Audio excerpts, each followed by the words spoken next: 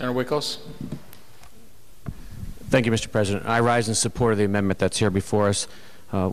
We've heard many comments that say, well, these are good amendments, but not at this time.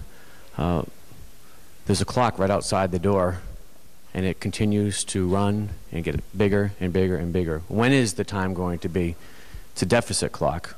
We've just had a discussion on the previous amendments that we know it's going to get bigger. The deficit's going to get bigger. And we're also told, well, it's a 10%. Where does that number come from? And we haven't gotten a raise in a long time. But as I look around the circle, we all have jobs. There's people out there, forget about a raise. They're looking as to where their next paycheck's coming from. And we are the leaders. We are the legislative branch of government. If we're going to be asking our fellow state employees down the road, further down the road, because that's what we're talking about, the amendments, for furloughs, for pay reductions, then we need to set the example, as our governor set the example, by taking a voluntary pay reduction. I ask all the members of this circle to please support this amendment. Thank you, Mr. President. Thanks, Senator Witkos. Senator